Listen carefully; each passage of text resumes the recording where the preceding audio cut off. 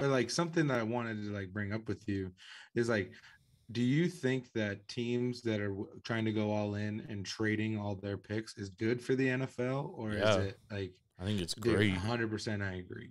I agree 100%. I 100%. yeah, I think that it is a great thing because I think we're in an age where um like all right, so the sport's always evolving, right? Like sports are always evolving, and we never know like what the next trend is going to be, right? Right. And there was a trend that was started where it was like build your team around a young quarterback because you can add more and spend money elsewhere. And the quarterback is the most important piece. So if you get a great Right. quarterback on a rookie deal, you can build your team like you could put a mass amount of talent around it, right? Well, number one, hitting a good young quarterback isn't as easy as it seems, dude. You know what I Right. mean? Right. Like you could get a top 5 pick and hit the wrong quarterback, and then you're screwed, right? Yeah. So I understand the 100%. strategy. I think the best strategy is you find a quarterback. First of all, you could find him in free agency. You could find him in the draft. I mean, Russell Wilson was a 3rd-round draft pick, right? Like, how many great quarterbacks are not first-round draft picks? There's a lot of them. So I'd it's really agree. identifying a good quarterback, and then building a team. Or what you can do is get a ton of talent on defense and then just sign an older, like journeyman quarterback who's not going to turn the ball over a ton, and you can win that way too.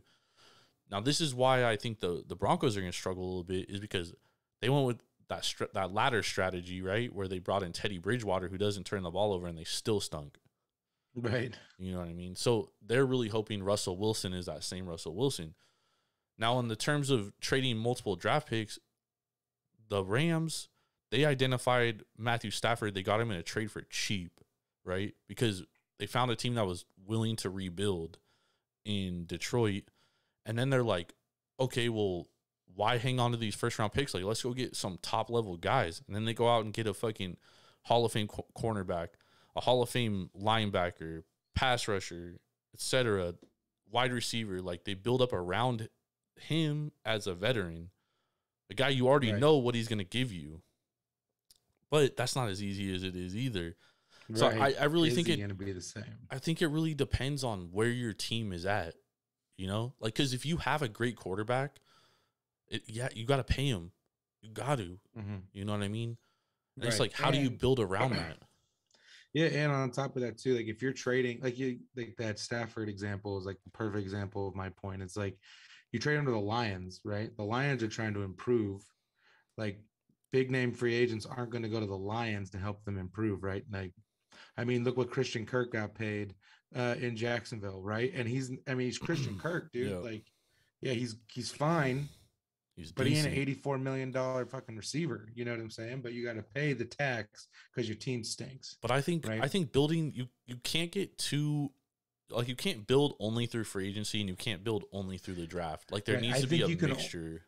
Yeah, I think you can only build in free agency if you have an established, talented team, like the Yeah. Rams, or Well, just a remember team when the that's Eagles already tried to built. do that though, and they had like the quote unquote dream team and they fucking sucked?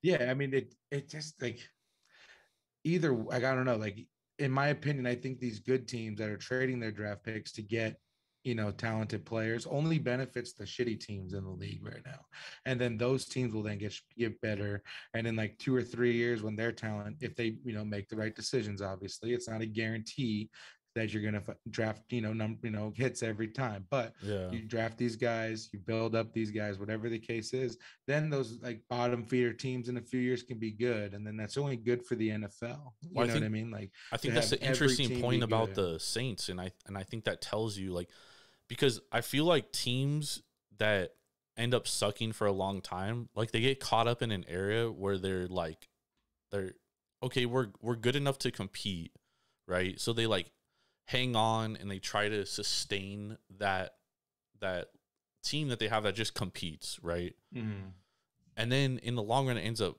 failing, right?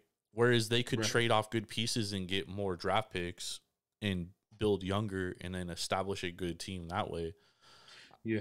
And then It's got to be a good. mixture of There's got to be a the two, balance. right? Yeah, there's got to be a Yeah. balance, dude. And Like I there's a think lot you of have to luck use involved too, to be honest. 100%. Like Brady being Brady, right? Like 6th round pick, dude. Like, right, who would have Russell ever Wilson thought even that? like you brought him up earlier, third rounder, and now he turned into what he was for Seattle or whatever. But like I think it's like a roller coaster, if you will, in the sense Yep. of like you have to start young and start at the bottom because all these teams did, like even like Seattle back in the day, they didn't sign the Legion of Boom. Oh, they They drafted him. drafted those guys. You know Yep. what I'm saying? So like you built up through the draft, But then they and then they got traded to a for point. Marshawn Lynch, right? Right. Then they brought in Marshawn Lynch. You traded picks for Marshawn Lynch, and then that make you know what I'm saying? So like Yep. that's like a prime example of how you build a team now. Yep. Like how you should build a team, how the NFL should work. And then there's teams like the Rams that are just like, hey, we're hella fucking good. So let's just keep adding on top of that because we only have a window of maybe 2 more years. But then in the long run, it hurts them because then they don't have, like, they're not refilling their team with good draft picks Right. unless they're they're constantly hitting 4th, 5th, 6th round picks, right. which in the NFL is a lot easier, dude. Like, because a lot of these guys are undrafted, that end up being good. So right. And then you got then that's what you're seeing with the Saints right now. You know what I mean? Like Yep. they did this exact thing. They built up, built around Drew Brees, which I think is a completely smart. You know what I mean? They Yep. did a lot of things to like help their quarterback, which is what you need to do. Like, instead of being the fucking Packers who like don't help Aaron Rodgers at all. Well, I mean, dude, to be honest, like, I mean, this is a different conversation, but like, I think Marquez Valdez-Scantling is a good player, dude. Like, I think he's going to do just fine on the Chiefs, and I think people are going to look at Aaron Rodgers and be like, well, why can't Rodgers do this? You know what I mean? Like, maybe. He could be. Rodgers is a great player, dude. Don't get me wrong, dude, but he is like, he only throws like who he absolutely trusts. Right. And sometimes he doesn't even throw to Devontae Adams because he don't even trust him. Like that third down play where Devontae Adams was wide open and motherfucker held onto the ball way too long, ended up having just to throw it away. That's here nor there, but I do think that the Packers did something. I mean, they drafted A.J. Dillon. A.J. Dillon's dope. When they had Aaron Jones. Yeah, but I'd rather have A.J. Dillon in that kind of weather. Well, me too. I agree. But like they never drafted it. The last first round receiver they took, dude, was fucking Javon Walker in like 2001 or some shit.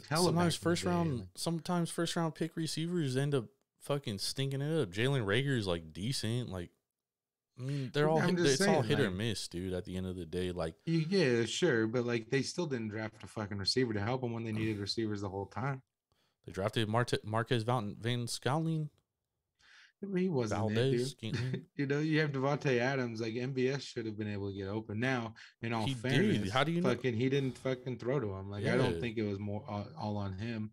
I also don't think MBS is gonna be. I mean, in Kansas City, he might be great because he's fast as shit. So like, that's what I'm saying, dude. To throw like, it in the air, Yeah, but it's gonna be. We shall see. It's gonna be interesting, and I don't know. I feel like the draft is like you can identify great talent, dude, but you can never identify injuries because that's a thing that happens. That's freak injuries, and you never can identify. There's no science to identifying how a person is going to do once he gets drafted. Like, is he going to work hard?